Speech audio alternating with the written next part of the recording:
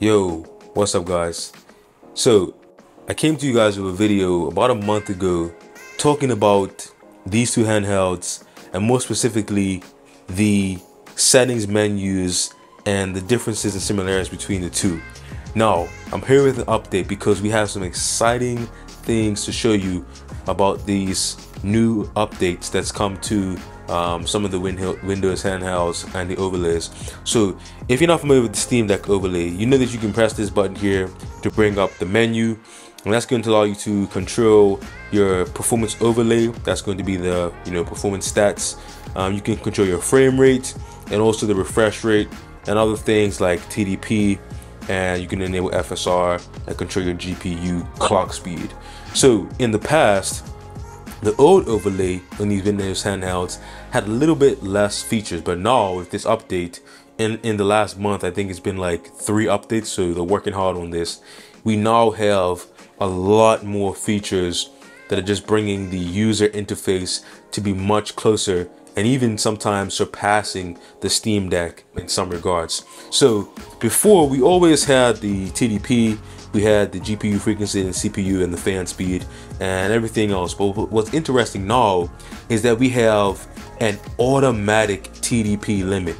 So what that's going to do is pretty much, I have this frame rate limit, so I can cap the frame rate to anything from 30 to 40 to 60, and then I have this automatic TDP.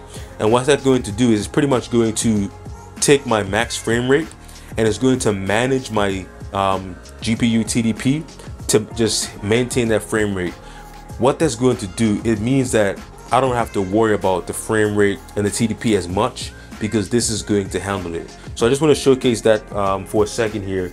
I have a game, this is Spider-Man, and we're just gonna go around for a second and just see what it does. So right now I'm swinging around. As you can see, it's holding that 40 FPS, and it's going to manage my TDP. So right now we're at about 19 watts and we're maintaining that TDP, that frame rate. What you see is if I come to a less intense situation, we're going to see that frame rate is going to hold, and we're going to see how it manages our TDP. So right now we can see that it's just seeing that we're not doing as much. So right now the TDP is going to drop because it's realizing that it doesn't need as much power to hold that frame rate. So we started off at around 19-20 watts, and right now we're going down to 15 watts, as you can see there, and it's going to keep maintaining that frame rate. So you see we have a solid locked 40 FPS. It's going to manage the TDP in relation to the frame rate. So as we get going here, it's going to require a little bit more power, so it's going to bring that TDP up. So as it's swinging around, we're at 12 watts, we're at 13 watts, and it's going to just look at that frame rate and it says, okay, if it drops a few frames, it's going to realize that it needs to increase that TDP. So now we're up to 14 watts, 15 watts, and we're back at 40. Okay, we dropped to like 37, so it's realizing that it just has to manage that TDP, bring it back up a little, and that's going to give us our solid 40 FPS. So this is an amazing step forward for these new Windows handhelds. And I'll just let you guys know that the One X Player Mini Pro, here I have that here, the One X Player Mini Pro also has that same the same settings here. So you also have the TDP limit.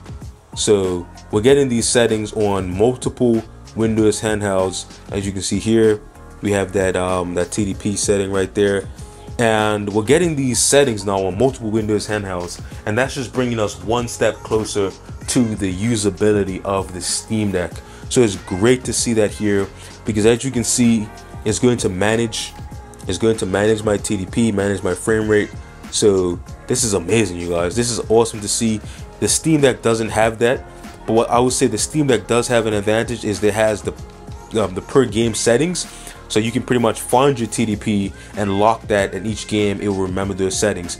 The Windows handhelds don't have the per game settings yet, but this automatic TDP is like the closest that we have so far to matching the Steam Deck, because now what you can do is you can set a frame rate to like 40 or 45 or even 60, and it's going to manage that TDP across your game. So if it only needs 10 TDP in some games to hit 60, it'll stay at 10.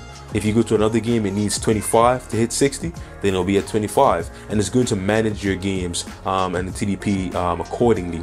I would love to see per game settings, and I think that's coming. We're just a little bit away from that, but just for now, in the time being, I think that we are very close to being as good as the Steam Deck in terms of usability and device control, and even beating it in some ways.